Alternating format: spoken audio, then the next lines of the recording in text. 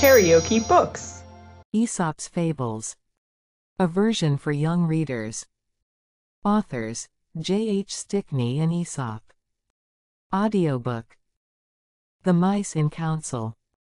Some little mice, who lived in the walls of a house, met together one night, to talk of the wicked cat and to consider what could be done to get rid of her.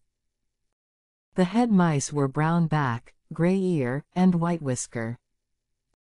"There is no comfort in the house," said Brown Back.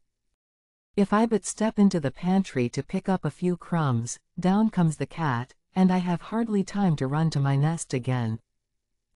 "What can we do?" asked Gray Ear. "Shall we all run at her at once and bite her, and frighten her away?" "No," said White Whisker, "she is so bold we could not frighten her. I have thought of something better than that. Let us hang a bell round her neck. Then, if she moves, the bell will ring, and we shall hear it, and have time to run away." "Oh yes. Yes," cried all the mice. "That is a capital idea. We will bell the cat. Hurrah! Hurrah!"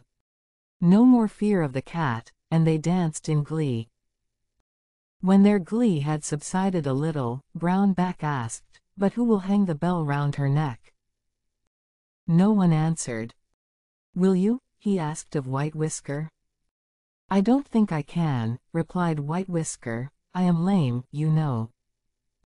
It needs someone who can move quickly." "Will you, Gray Ear?" said Brown Back. "Excuse me," answered Gray Ear, "I have not been well since that time when I was almost caught in the trap."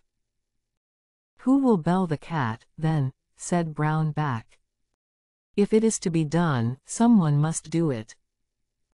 Not a sound was heard, and one by one the little mice stole away to their holes, no better off than they were before.